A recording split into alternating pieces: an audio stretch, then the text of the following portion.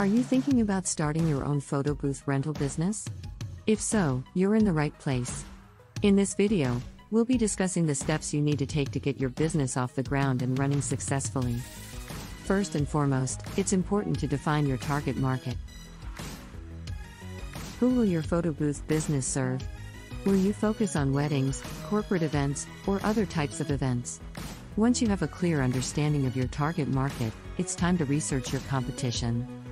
Look into what other photo booth businesses are offering in your area and how much they charge.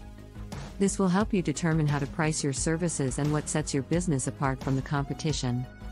Next, you'll need to purchase or rent the necessary equipment.